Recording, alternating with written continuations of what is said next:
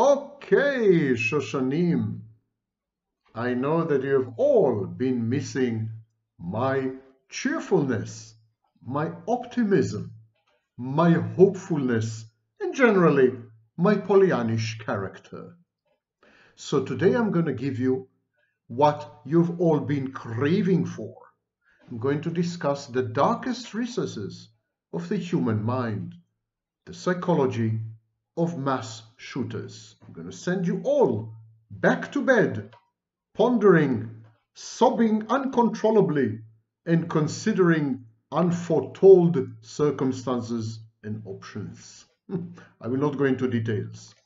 My name is Sam Vaknin. I'm the author of Malignant Self-Love, Narcissism Revisited. And unfortunately for my students, I'm also a professor of psychology.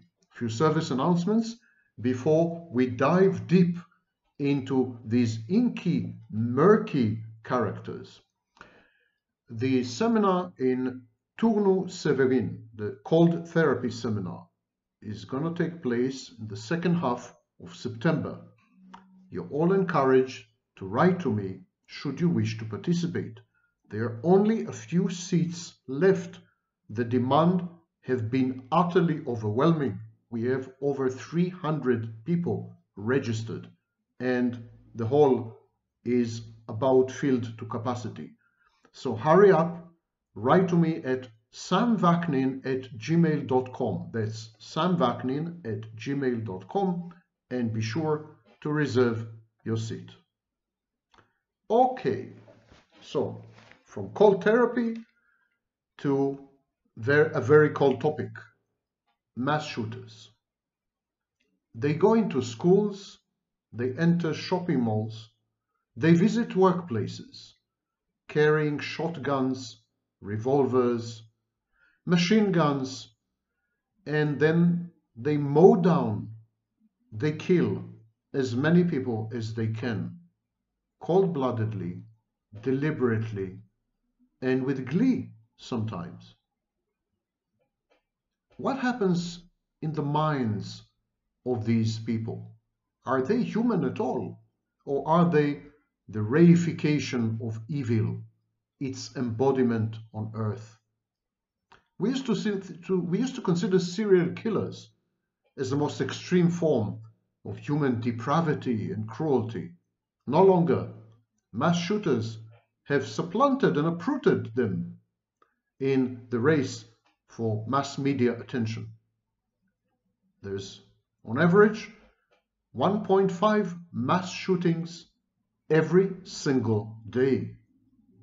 A mass shooting is defined as a shooting by an active shooter which involves 4 fatalities at least. You can do the math. Well over 1,000 people get murdered, killed in mass shootings every year in the United States alone. And yes, it's mostly an American phenomenon. About 90% of mass shooting incidents occur within the contiguous United States. It has a lot to do with the availability of guns. This is not my position. This is what mass shooters have attested to. Many mass shooters have told investigators and later psychologists and evaluators, many mass shooters said, if I didn't have a ready access to a gun, I would have never gone out and obtained an illegal piece. It is my access to legal firearms that had precipitated and facilitated the crime. Mass shooters admit that the availability of legal guns, legally registered guns, is the number one factor in the events that they perpetrate. But I'm not here to discuss public policy issues. The political paralysis in the United States and quite a few other countries, surprisingly, is well known. Other countries, such as the United Kingdom, Australia, and New Zealand, have done a good job of restraining access to guns and other firearms. Consequently, by the way, they saw the incidence of mass shootings plummet following legislation. But that's a public policy issue. What I want to discuss today is the psychology of mass shooters. And as usual, in my typical iconoclastic manner, let us first review the data. I know it's not in fashion to rely on data, but at my age, I'm old-fashioned, as old as some of the extinct dinosaurs. Most mass shooters are white. Most mass shooters are male. The overwhelming vast majority are male. And most mass shooters are young. White, young males. It's a crime of white, young men. Not women, not members of the minorities, and not anyone above age 35 typically. Now, I'm not talking about a mass shooting that involves an intimate grievance. We have mass shootings, there's a class of mass shootings where someone had been fired or mistreated in the workplace, and then he returns with a gun or with a machine gun and he kills all his former colleagues. That's an intimate grievance mass shooting. That's not the kind of mass shooting I will be discussing today. What I will be discussing today is known as stranger incident mass shooting. It's when someone walks into a public space and just kills everyone in sight, whether this person whether the victims are known to him or not known to him. So strangers are the typical targets of this type of mass shootings by, I repeat, white young men. Mass shooting is a spectacle. It's a spectacle. It's a show. It's a theater play, carefully staged and orchestrated, well in advance. Well in advance. It's a form of showmanship. It's a movie. It's intended to attract an audience. At the same time, the preparations for the event, purchasing the guns, preparing oneself physically and mentally, exercising, and so on and so forth, acquiring agility, all these make sense of life. They render life meaningful.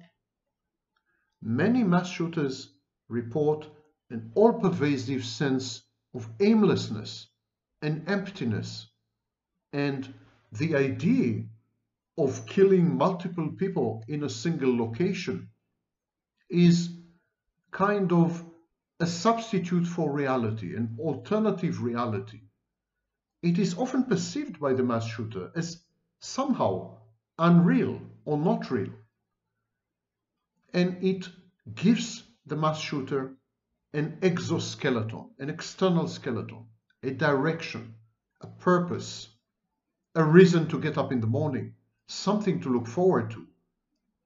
The careful analysis, scouting the joint, analyzing every move, orchestrating in a delicate, subtle choreography, imagining the events, and then dwelling upon and in the fantasy. It all imbues life with purpose, with a mission. And in this sense, many mass shooters have something very akin to religious zeal. They're a little like suicide bombers. Only suicide bombers are usually ideologically motivated, while the psychology of mass shooters is very different to the psychology of the typical terrorists. So we mentioned the fact that a mass shooting is a carefully staged, spectacular event for mass consumption. This, of course, requires some kind of grandiosity. Grandiosity is always compensatory. It compensates for something. A feeling of inferiority, a feeling of deficiency or lack, grandiosity is connected to a need to be seen, to stand out, to be singled out as unique and special. And of course, it is not an accident that there's been a general rise in narcissism concomitant with a general multiplication of the number of active shooter events. In other words, the rise in pathological narcissism, which of course involves grandiosity, the rise in pathological narcissism in the general population is correlated very strongly with the increase in the number of mass shootings, and this correlation is mediated through the artifact or the element of grandiosity. Mass shooters are grandiose. The more grandiose people we have in the general population, the higher the likelihood of mass shootings. Relative positioning on social media is also a very important factor. The vast majority of mass shooters have a strong presence on social media. They post manifestos, they share their learned opinions and thoughts, they expose themselves as action heroes or movie stars. They actively seek the admiration, adulation, collusion, and cooptation of others similar minded or like-minded people. They study previous mass shootings and they try to emulate their heroes, the role models, the successful mass shooters, the one who got the most number of victims. This all takes place within the social media toxic ambience, this seething swamp of human demented minds. And so mass shooters thrive in this environment like so many poisoned weeds. They feed off each other, they share tips, they adulate and admire idols, they analyze meticulously and in detail every shooting event in history. Social media is a huge amplifier of both emotions attendant upon the act and of the technical and logistical details which go into the planning of these events. Grandiosity is a hallmark of all these activities. The perpetrator is celebrated, egged on, admired. He has fans, he has followers, and he caters to their needs with his spectacular showmanship. He tailors the event to resonate maximally with his fan base. It's performance art, in effect. And this is where there are many misunderstandings in public and even among scholars or mental health practitioners. Mass shootings and mass shooters more generally, they don't care about suicide. Suicidal ideation is actually quite rare among mass shooters. It's not about suicidality. It's about immortality. Mass shooting is the exact opposite of suicide. It guarantees you an eternal life. Your renown, your fame, or your infamy will live forever. You leave a legacy behind.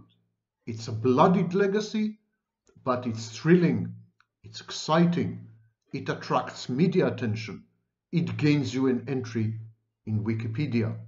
And numerous people, after you're long gone, numerous people are going to study your work and emulate it.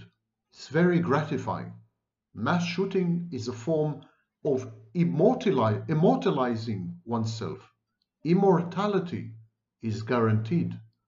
The bigger the number of victims in the event, the more likely you are to be remembered. So, mass shooting is about immortality, an eternal life. It's not about suicidality. It's about legacy. Mass shooting is also a form of exerting control. Most mass shooters feel that their lives have spun out of control, that their lives have been rendered meaningless and aimless and purposeless, meandering through numerous unconnected, disjointed, dissociated occurrences. They can't form attachments and bonds with other people, so they float adrift, and this is a very difficult condition to be in. It creates a state of mind which is permanent anxiety. The mass shooting focuses the resources of the mass shooter on a single target, thereby granting the mass shooter an experience of control, empowerment, and reducing his anxiety. So, mass shooting is about exerting control, it's about empowerment, self-empowerment, and it's about anxiolysis, reducing anxiety. Shooters in general have no social skills to speak of. Most of them report having felt rejected, bullied, persecuted, humiliated. Most of them consider themselves to have been failures. Now, the rejection, the bullying, the persecution, the humiliation, strangely, are mostly in the mass shooter's mind. Objective analysis of interpersonal interactions among peers, for example, in a classroom, in a workplace, shows that these people have not been rejected. They've been embraced. People did try to reach out to them, did try to ameliorate their clear distress, did try to help and to extend a hand.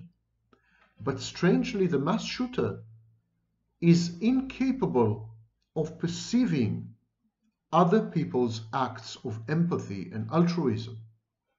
The mass shooter, it's as if the mass shooter needs to convince himself, needs to believe that he is hated, that he is repulsive, that he is rejected, that he is bullied and persecuted and humiliated, that he is a failure, a defective person, that he is an outcast and a weirdo, that other people are rejecting him for who he is.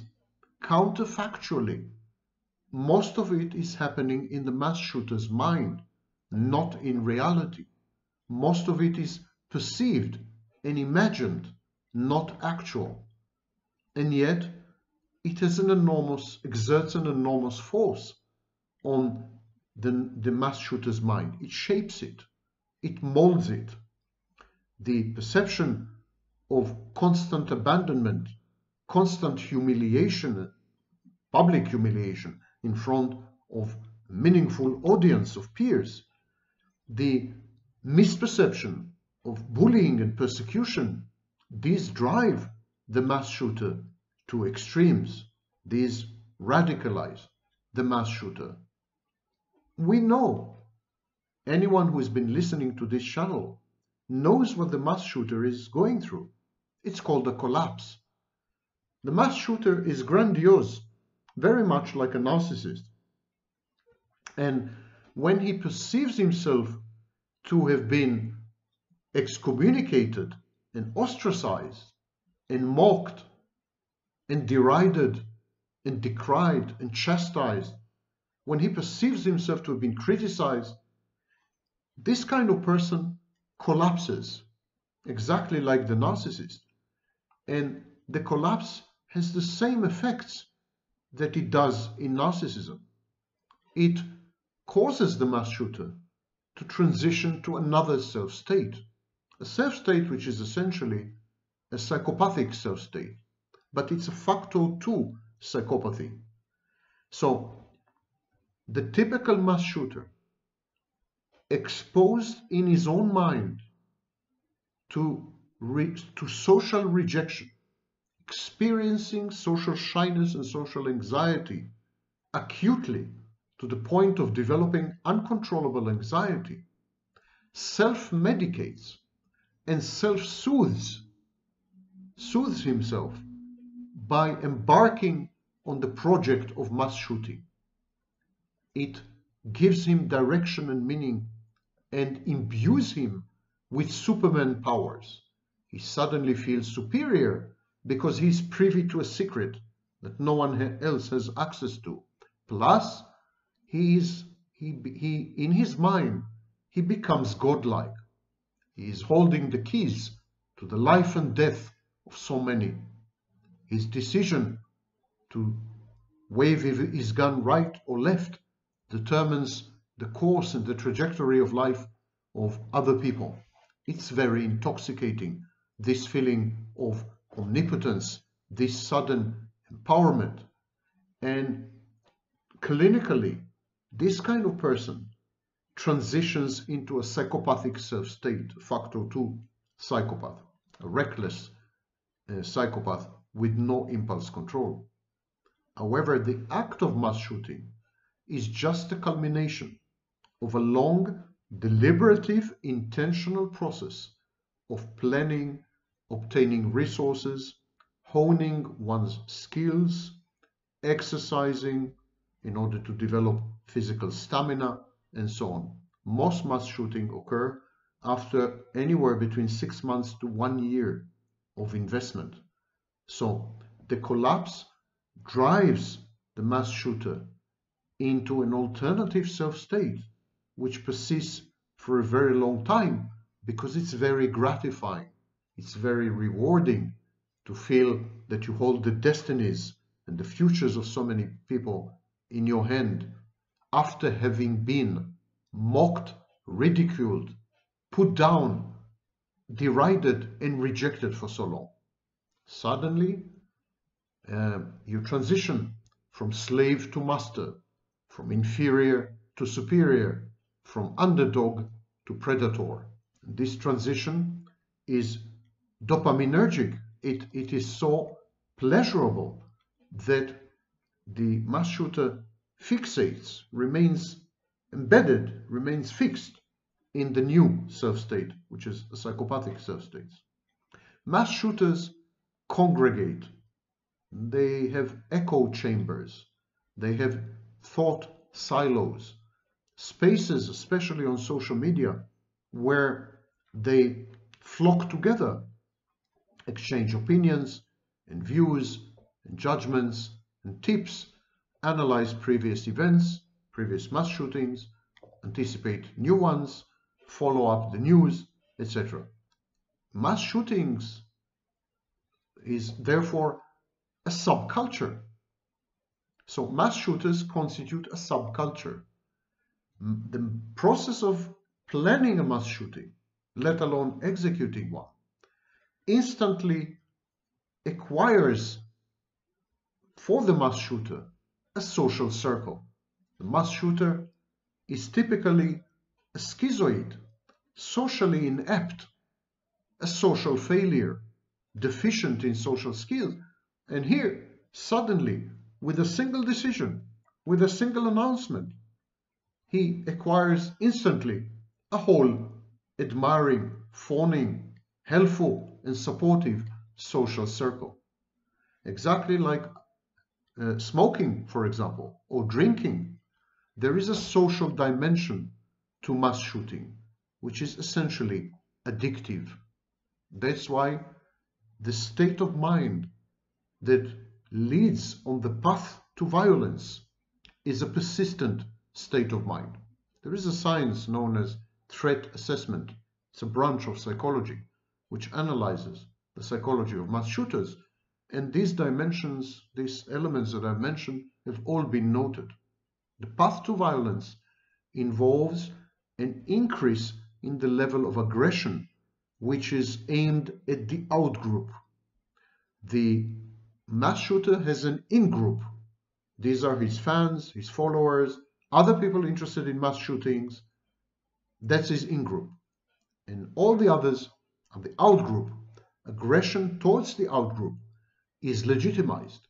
Violence towards the out-group is adulated, encouraged, and considered to be bon ton, appropriate. So it is through aggressing, it is by aggressing, by directing violence at outsiders, that the mass shooter gets to be an insider. He therefore has the duality of nature. He's both an insider in his own group, in his own impromptu new social circle, but he accomplishes this status of an insider by attacking outsiders. Now, this is very common behavior in many, many violent groups, terrorist groups, cults, militias. They all share the same psychological features that mass shooters. Mass shooters are immersed and marinated in negative affectivity. Negative affectivity are negative emotions such as hatred and envy and rage. Mass shooters seethe and kind of boil in this the toxic fumes of these emotions. These emotions engulf them, consume them. These emotions permeate every cell of the mass shooter. When the mass shooter ultimately gets to do his business, gets to the point, and begins to kill people, the victims, or would-be victims, often describe the intense and immense and insane amounts of rage and hatred expressed by the mass shooter prior to the act. Strangely, in the act itself, mass shooters are usually tranquil, calm, composed, utterly in control, or even one would say on autopilot. They go through automated robotic motions. This has to do with a lot of exercising. So they rehearse the mass shooting long before they engage in it. But it also has to do with severe dissociation. During the act itself, during the mass shooting event, during the active shooting event, the active shooter or the mass shooter dissociates. He kind of puts himself on autopilot and he just goes through the motions as a robot would. But prior to that, when we review what is called legacy tokens are farewell messages sent by would-be mass shooters. When we read their manifestos, when we survey their social media posts, they absolutely reek of enormous, deep-set, profound hatred and utterly unbridled volcanic rage. And of course, it's connected to grievances, real and imagined. So this is the psychology of the mass shooter. Now, how does it differ from the way mass media misinterpret the psychology of mass shooters? So, first of all, mass shooting is a spectacle. It's a theater play. It's a movie. And it helps the mass shooter to make sense of life and to give him purpose and direction. Second thing, it's about immortality, not suicidality. It's not about suicide. It's about becoming eternally famous. It's about a legacy. Second thing, it's empowering and it reduces anxiety. It's a form of control. The social role of mass shooting cannot be overstated. Mass shootings are social acts. The mass shooter is embedded in a social milieu of like-minded people. who egg him on and then admire him if he pulls it off. The path to violence is a social path. So we need to treat mass shooters not only as individuals, but we need to help them remove themselves from the toxic environment and onto much healthier ground. And finally, mass shootings rarely have to do with real grievances. The mass shooter often is paranoid and imagines rejection and abandonment and bullying and harassment. Studies show that these actually rarely happen. And finally, we have to distinguish the stranger incident type of mass shootings from the intimate grievance type of mass shooting incident. Intimate grievance is when you are in the workplace, you get fired, you come back the next day, and you kill all your colleagues. You know these colleagues, you've had an intimate relationship with them, there's a real grievance there, and so this is perceived by the mass shooter as a way to restore justice and balance. The two types of mass shooters should not be conflated.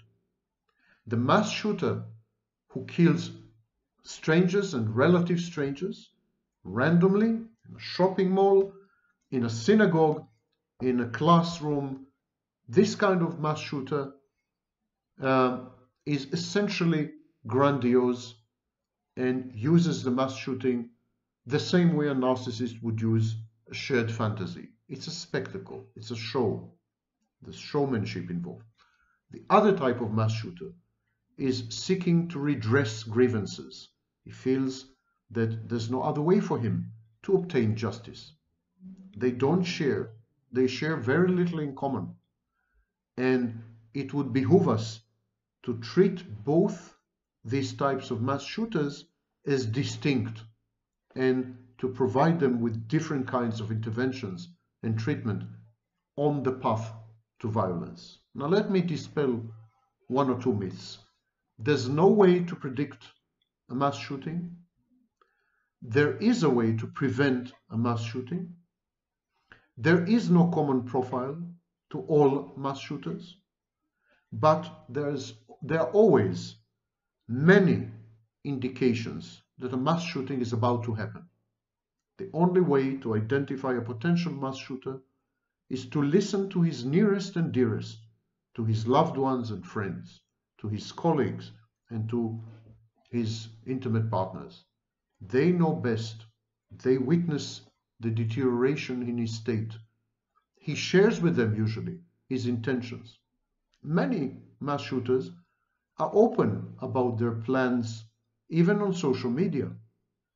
Monitoring, supervising, intervening, being intrusive, if necessary, committing. These are critical steps. Threat assessment should become a part of every establishment, at least in the United States, but also in other countries. For example, the incidence of mass shootings in Scandinavia in Germany is not low.